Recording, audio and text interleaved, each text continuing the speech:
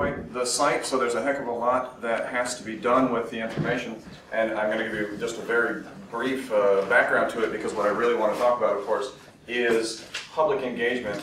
We are only in our first fully funded year of a project where we were trying to digitize everything from Ur. And so our public engagement isn't huge yet, so I want to really just show some questions and the bit that we have done as a sort of experiment. So this, of course, is an aerial shot. I believe it's from 1931, and you can see just how much Sir Leonard Woolley excavated at this site.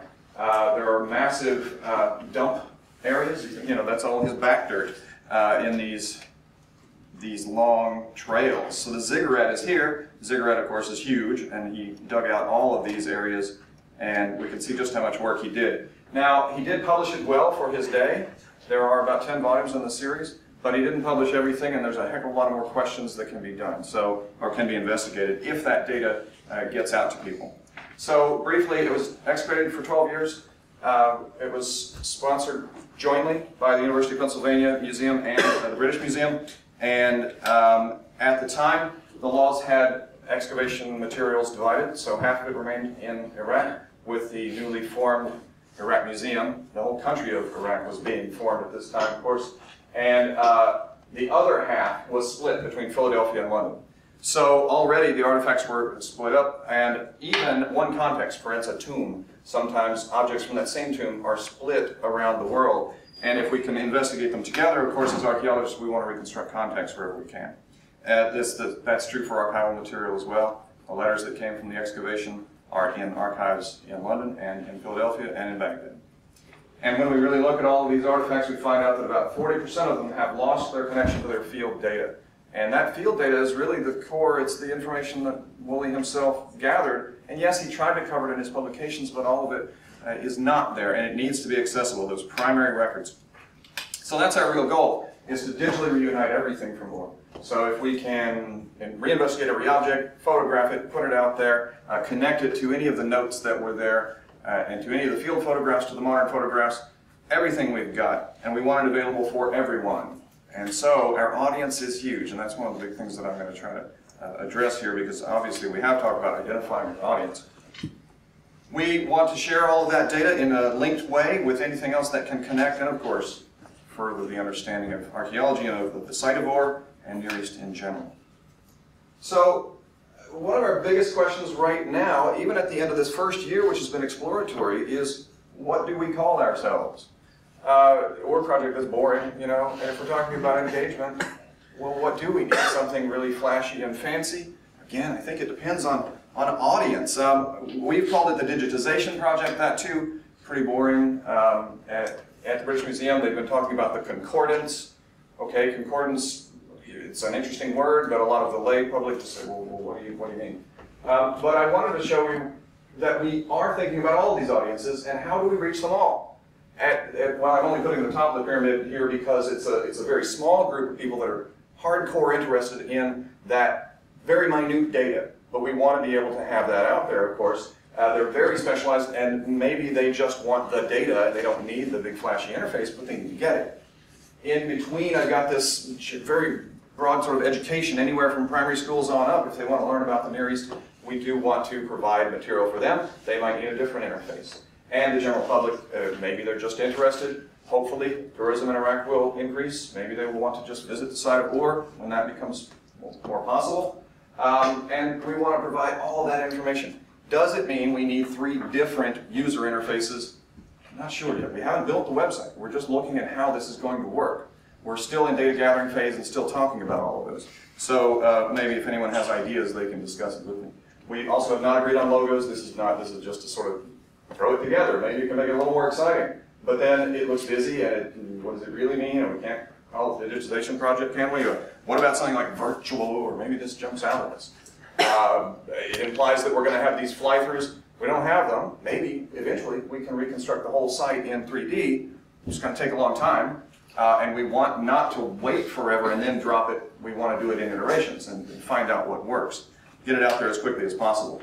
Other suggestions have been, engaged by saying we're reliving this, or we're resurrecting it, or we're rebuilding. All of them have their own connotations, and we still just don't really know what we're going to call it.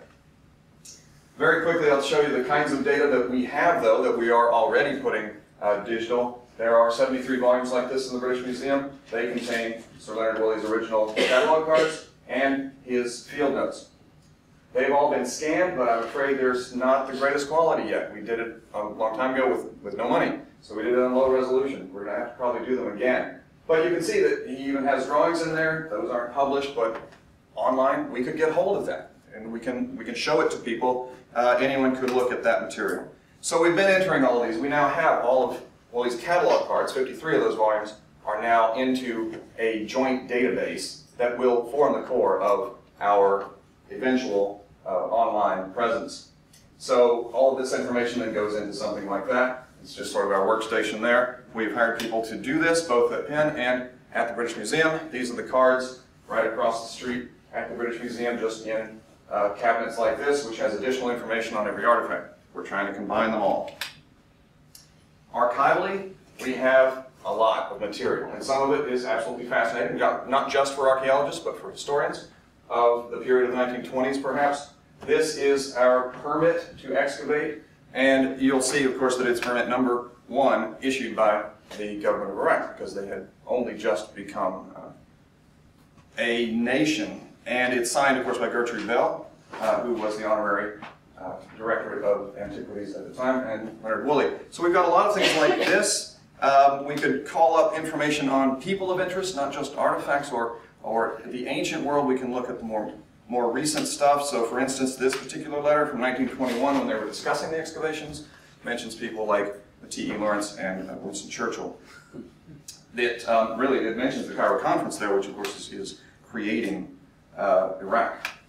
Well, I know I'm going off too quickly here, but I'm trying to get us to tea. So one of the things that we've done in order to try and engage people, even at this early stage in the data gathering, is try to crowdsource some of those letters and the field notes, get people to help us make that digitally searchable.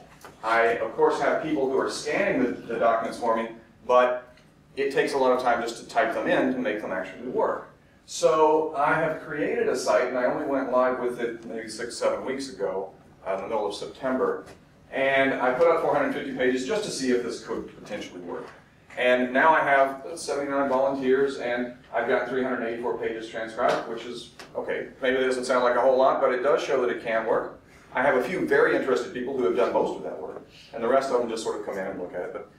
And that's fine. That's what crowdsourcing can do. If they get interested, you need to keep them engaged. And I am finding that that's difficult for me, because right now I'm the one who goes in there and tries to quality control it and make sure that the people who are participating feel like they're making a difference. And I think someone had presented that in one of these presentations earlier today. It's true. You really do still need to stay in touch and show them how that's being used. And right now, since it's not going, well, there isn't a bigger presence in the website. It's just this. It's kind of up to me to try and keep them involved in understanding that, yes, they are helping.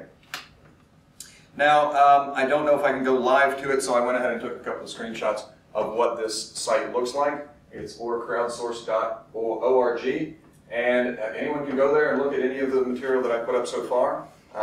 Just over 1,200 pages at the moment. And this is just a brief portion of it. They're separated into collections. So that first are the letters from the very early periods, and then we've got Max Mallowan's field notes, and then I've got several of Sir Leonard Woolley's as well. I haven't put them all yet because we're just sort of working with what we've got to see how this is going to work. Once you have found a particular object, I'll get back to the why I wanted to talk about audience again here in a second. But once you have got a particular field note card, for instance, this one I've zoomed in on it. So you can zoom in, you can move around, you can try to look at the handwriting more closely, and then of course you can type in what it actually says. And of course with handwritten notes we can't use the optical character recognition. We can do it on the typewritten one, but I've got a lot of typewritten stuff in there too. And I do find that most people right now are doing the letters because those are easier. So with the field notes there can be some strange words in there that maybe they're not recognizing, but it is starting to work, I think. People are definitely helping out. And I think one of the more interesting things is that I'm getting people volunteering, even out of that fairly small group of nearly 80. I'm getting an interesting range that really cuts across all of this. So another great thing that this has done for me, once I got the word out that I wanted people to help out, is that I got contacts from people that didn't think they had a way to contact anyone who was a specialist on OR anyway. Maybe they had an interest. And so they started emailing me. And for instance, I've had people, of course, who are PhD students who are interested. That makes sense. They want to do this. But I also got a note from, I think, the deputy head of a school here that Leonard Woolley went to when he was young. And he said, we have some information on Woolley. And I want my students to curate their own little exhibit about him. And I said, well, that's great. We've got all this information we'll supply. So we're connected in that way. I'm getting general interest people, of course, and including a writer, I think, in Canada who is Iraqi-Canadian, who's writing a book about Iraq in that period.